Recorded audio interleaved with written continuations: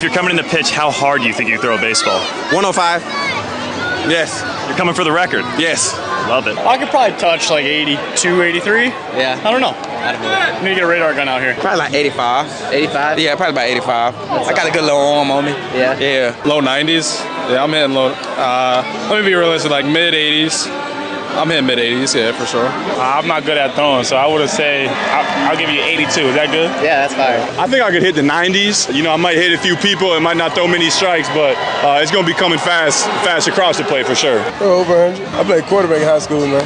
Yeah, it get wicked. Yeah. 100, you said? I threw 97 off mine 11th grade.